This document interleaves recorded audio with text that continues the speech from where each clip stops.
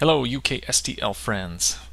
This has been a fun assignment to do. I really enjoy reading blogs, and I look forward to seeing some of the blogs that all of you share to add to my reader.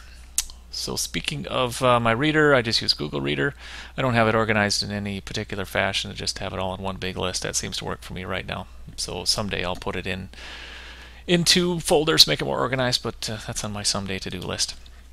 The first blog I wanted to share with you was Metanoia from Ryan Bertag. Ryan is a school tech coordinator for a school district, and he writes a lot about how his district is using different educational technology tools to support students.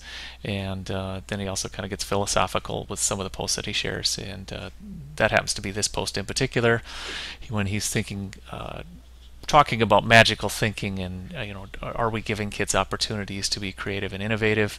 And my comment on this was that too frequently, no, we don't. Just because of our traditional school schedules, we don't always make time and allow kids the opportunity to be creative and be innovative. And as school leaders, we need to do a better job and advocate for that resource of time, which is so important.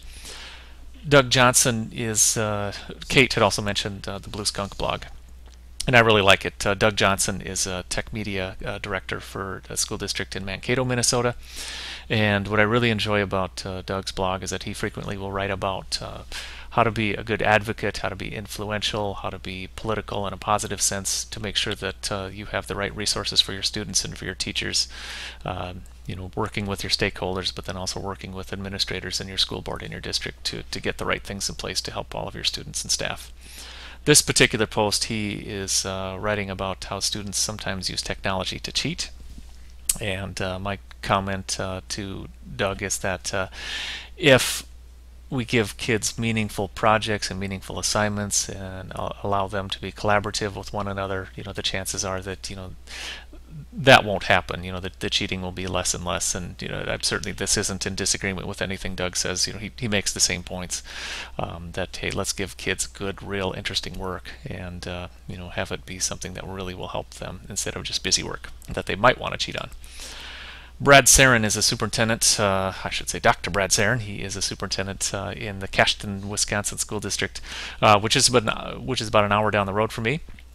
And Brad's blog is really fun and informative to read. He writes a lot about the great things that they have going in Cashton. It's a rural district, and they use technology in a way, to really give their students an advantage. This particular post, Brad talks about how technology can be an equalizer for students of different economic backgrounds, but also it can help actually widen the achievement gap. Because some kids will go home and they won't have the same opportunities and the same access to technology that they do at school. Hack Education is a blog from Audrey Waters. Audrey is a technology journalist, and she writes a lot about the corporate world of education and a lot of the tools that the business world is bringing into education. Certainly there is money to be made in ed tech, and nothing wrong with that at all. And it's a topic I find really, really fascinating, and I'm curious to see where this continues to go, because there are a lot of fantastic, creative, innovative minds in the world of business, and to see them use their talents to give us tools to help us as we prepare kids for their lives, present and future. It's fun to read what all the different companies are up to and the tools that they're providing. TeacherCast is a blog from Jeff Bradbury. He's an educator on the East Coast, and this is a composite blog where he's taking posts from different sites, and then also people write here at the site, sharing all of the different ways that they use technology to how they use it in their classroom. So you get really practical information here about how teachers and other educators are using specific technology tools, what they're doing on a day-to-day basis. One of the prompts for this assignment was, what can you say about making posts meaningful to the readers? And as I started my blog, here's one of the posts I had. And as I first got going, I wondered, okay, how am I going to appeal to an audience? Who's even going to want to read this thing? But then I came to the realization that if I write things that are meaningful to me, that's probably most important. Because blogging is a very reflective practice. I think lots of educators should be involved in. So if I'm writing things, that really help me deepen my own understanding, that's a very positive thing. And then, as I do that, if other people, are able to tap into what I share, which spurs their own thinking, and then, they might share a resource or a comment back, it's beneficial for the writer and the reader. Some of the blogs I read, I think people are really trying to push out a lot of content, and sometimes it's very evident that they really couldn't think about anything to write that day, and some of the posts are kind of shallow. I'm not a daily blogger kind of person. If I see a resource or a tool that I want to share, that's what I'll write about. And I like the comments, especially when they challenge your thinking.